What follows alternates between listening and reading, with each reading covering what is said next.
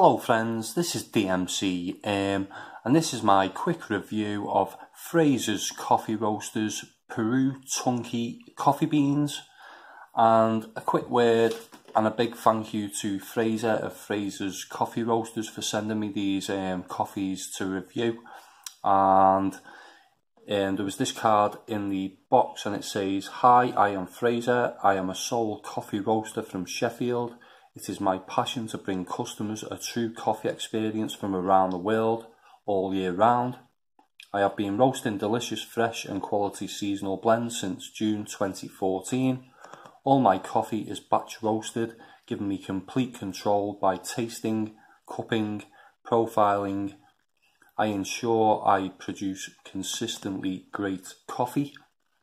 And there is all the contact information for Frazer's Coffee Roasters there, and I'll add links to the website in the description below. And that's it. Frazer's Coffee Roasters, artisan coffee roasters based in Sheffield.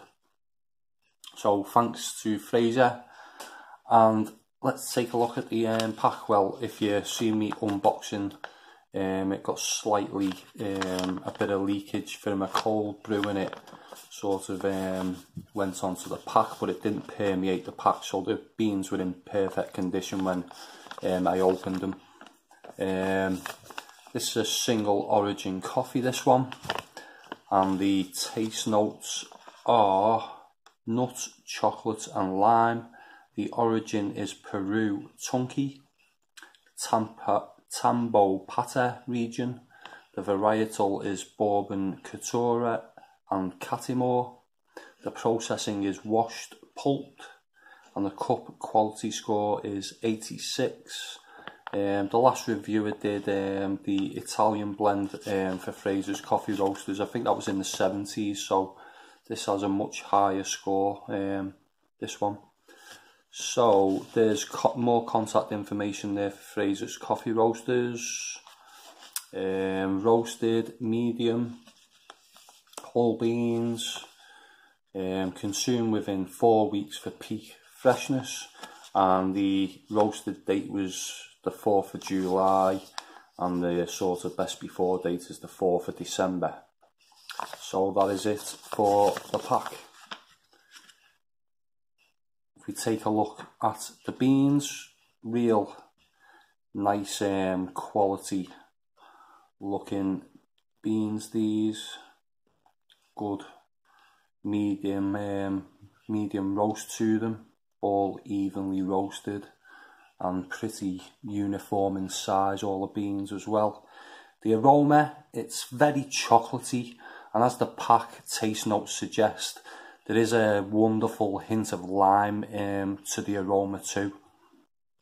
It also has a slight earthiness too, I noticed, this one, but as I say, really good quality beans. Take a quick look at the ground coffee, slight sort of brownish orangey look to it, but when ground the aroma seems to totally change with a sort of spiciness appearing from nowhere. The lime becomes a bit more zingy, and a slight floral hint there too.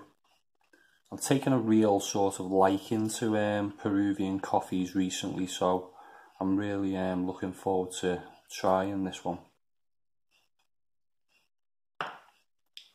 So, taste wise, it's chocolatey with a slight nuttiness, which I'm picking up as a sort of hint of hazelnut. The limeness is there too, that gives it a sort of smooth, clean finish. So there's no sort of lingering aftertaste to this one, and virtually no bitterness either. When drank as a single espresso, which I mostly did, as it's quite a strong coffee, it's quite acidic, which was a bit more noticeable when made in the AeroPress. But it's mostly a smooth and creamy coffee with a sweetness that reminds me of a sort of sweet biscuit. And it's a coffee that left me quite satisfied after each cup, so I did drink less of this one. I don't know if that that's down to the caffeine content or what, but I was leaving it a lot longer between cups when I was drinking this one.